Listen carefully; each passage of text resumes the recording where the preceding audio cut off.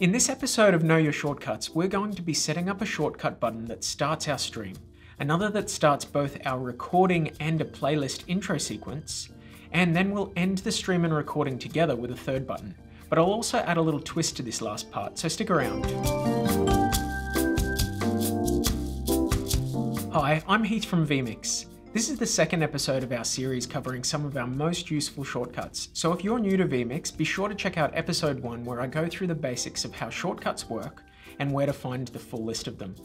If you don't have a copy of vMix, head to vmix.com and download our free 60-day trial to follow along. The trial is an unwatermarked version of our top-tier vMix Pro edition and offers all the features. vMix comes in a few different editions, but the shortcuts we'll look at today will work in all of them.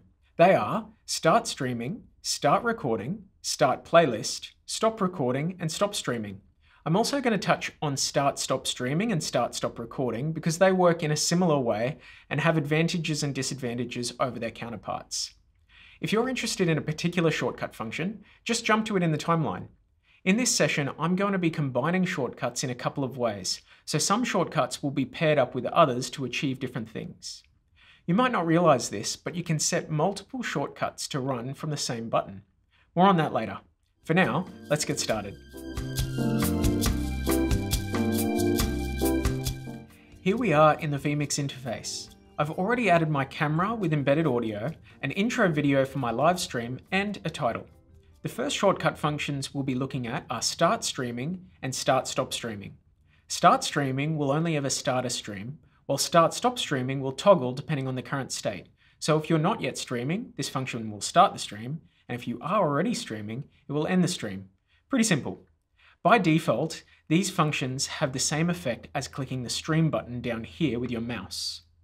Two things to note. 1, you'll need to set up a streaming destination before this button or any shortcuts have any effect. To do this, click on the gear icon beside the stream button, and if you need help working out how to set up your stream, I've put a link in the description that goes over this. And 2, you might be going, if the button is right there on the screen, why make a shortcut for it?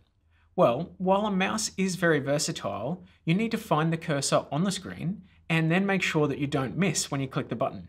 These don't sound like difficult tasks, but believe me, when you're trying to do a few things at once and maintain as much eye contact with the camera and/or production as possible, having physical buttons that don't move about is typically much faster and more effective. All right, let's set up the shortcuts by going to Settings, and then Shortcuts,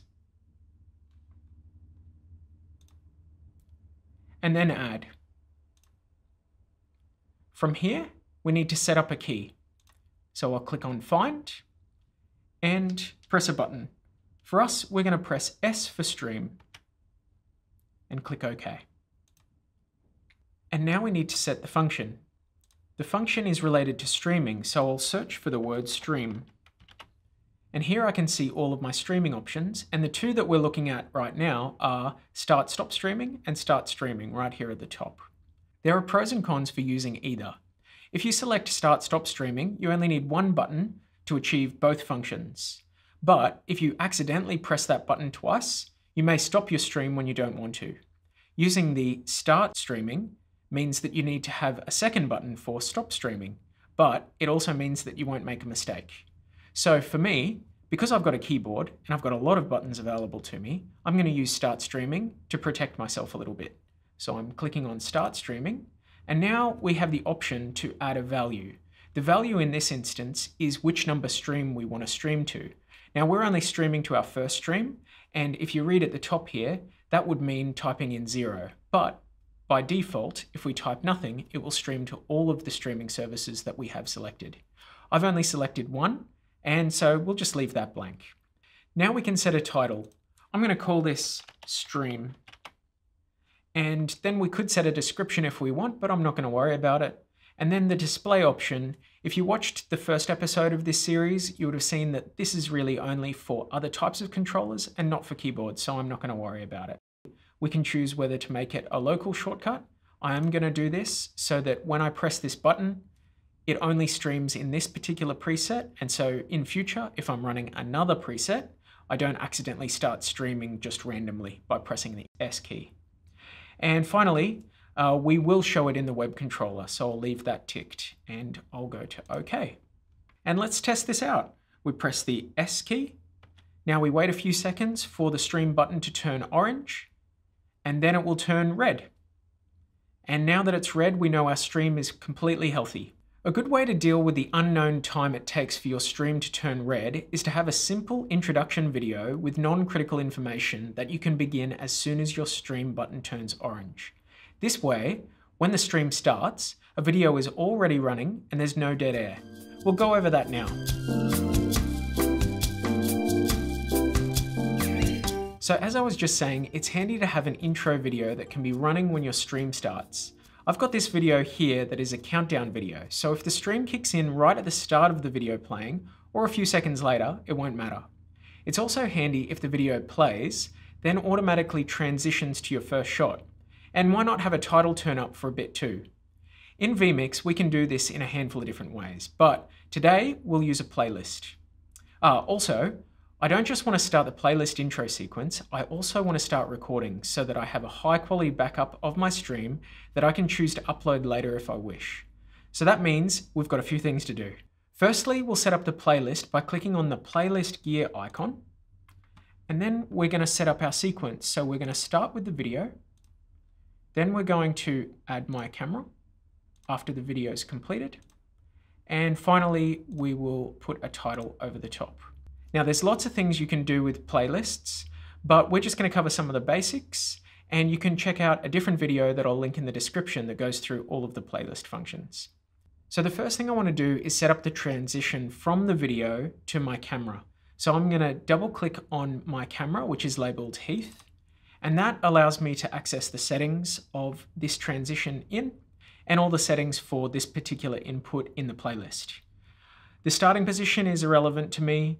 The duration is important. How long do I want before I move on to the next step in the playlist? So for this, we're going to leave it maybe at about 3 seconds, because that way it's enough time for it to transition to my camera, and then the next thing to happen is my title. So 3 seconds is a pretty good wait period. And now I can pick what transition I want. I'm going to use the barn door, and I'm going to make it quite a slow transition. I might make it 1 second. And click OK. So now I've got a transition. Now I want to trim up the back end of my intro video. I'd like to have a smooth transition from the video to my camera. So I'm going to trim the end point back a little bit so that at that point we start transitioning to my camera. Now I know that this video is 16 seconds long, so I'm going to make the endpoint 15 seconds instead, or the whole duration 15 seconds, so that it ends just that little bit earlier. Now with my transition, this is for when it comes in, and I don't want to adjust this. I would prefer it as a cut so that it starts completely clear and visible. And I'll click OK. And finally, we've got our title. So I'll double click on that. And here we can select how long we want the title to be visible for. It's probably going to take most people 5 seconds to read my title quite easily. And we can pick a transition. I'm going to leave that as cut because titles kind of have their own in and out sequences if we make them overlays. So rather than having a display type normal, we're going to change this to overlay 1. Overlay 1 I've got set as a full screen overlay. I'll click on OK. And so now this is our sequence. We have our video, it plays almost to its end point and then transitions with a barn door effect to my camera. And within 3 seconds of my camera appearing, my title will appear. And then after 5 seconds of my title being there, it will transition out.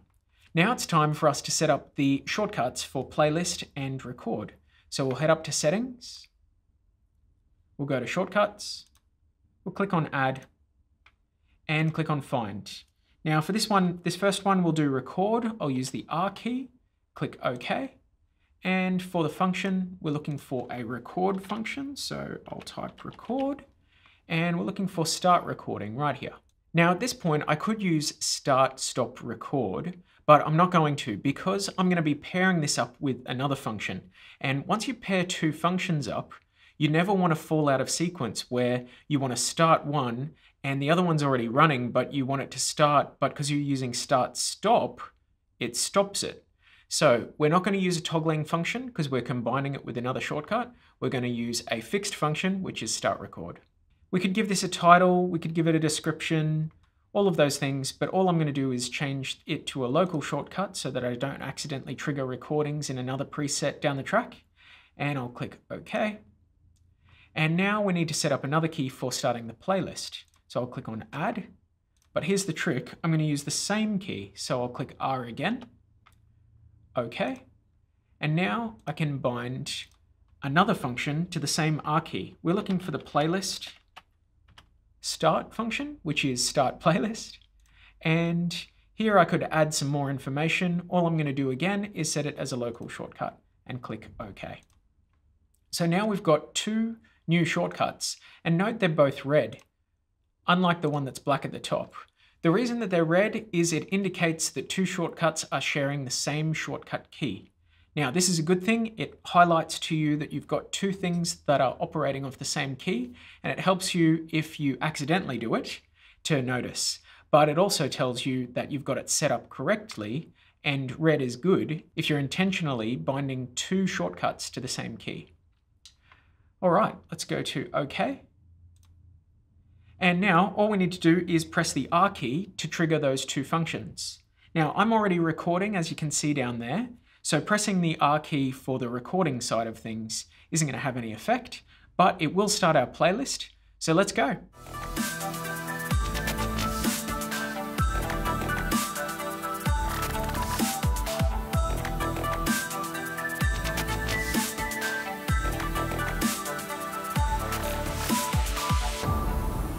And there we go, look at that. It has effectively finished a little early, thrown my title up at the end here, and hopefully after 5 seconds it disappears. So now I think it's time to move on to our final round, where we'll look at stop recording and stop streaming. All right, these are definitely some of our easiest shortcuts to set up. And if you've watched up to this point, I think you could set these up without any guidance from me. So because of that, we're going to do something a little more advanced. We're going to set up one key to end the recording and another key that ends the stream and triggers the first key to also end the recording. Here's why you might want to do this. Sometimes you might have a show where you occasionally have a post-show for the live stream, but only want to keep the main show for your recording and for uploading later.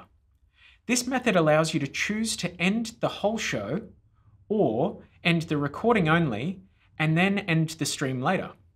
So let's go back up to the settings once more. And now we'll go back to shortcuts, back to add, and now to find. And firstly, we're looking for something to stop our recording. So I'm going to use the P button for post-show, which is probably a little bit confusing, but what I'm thinking is when it comes time to run the post-show, we're only going to want to stop the recording. So we're going to use P for go to post-show. That's going to stop our recording and allow us to continue into the post-show without stopping the stream. So we want stop recording. I'm going to go to record again and hunt for stop recording right there. I'm going to give this one a title. I'm going to call it post-show. And click on local shortcuts and then OK. And then I'm going to add one more for ending both the stream and triggering the end of the recording. This time I'm going to use the end key because this is the absolute end of the show, end the post-show and everything. So it's a good key to use. It's one of my favorites. I'll click OK. Now the function we're looking for is to stop streaming. So I'll type stream and find stop streaming. I could put the value in, but there's no need because it's my only stream and I want to stop everything that's streaming. Here we'll put a title in. We'll call it end all. And I won't worry about the description or the display. I will make it a local shortcut once again and make sure that it's shown in the web controller. And I'll explain why later. And now before clicking OK, we're going to go to the advanced tab here. And here's the trick. We're going to set up P, which was our post show, and add it. And now click OK. Okay, so now we've got two buttons. The first one just stops the recording. The second one stops the stream and triggers the stop recording function, which is pretty cool. Now in round 2, we learned that you can set 2 shortcuts to the same key. So the other way we could have done this would have been by creating a second stop recording shortcut that uses the end key as well.